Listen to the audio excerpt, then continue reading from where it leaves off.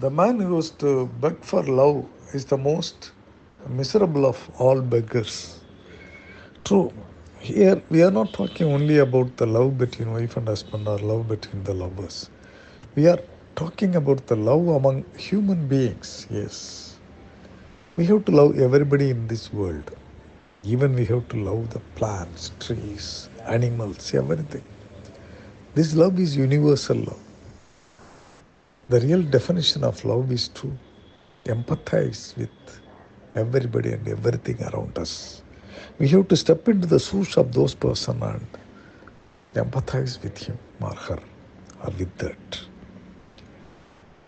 And this is what our great Vallalar, a great poet who lived in Tamil Nadu, he mentioned in a couplet saying that even if we see a very painful plant which is striking off its leaves, I feel very, very sad.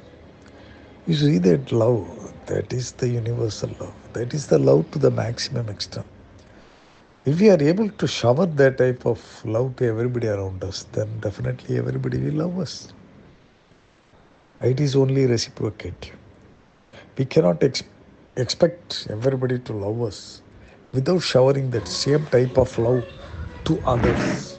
This we have to this is very, very important. We have to bear it in our mind. Yes. This love is without any expectation from other. That is the true love. Love is for the purpose of giving. It is not for the purpose of getting anything from them. That should come out of our souls.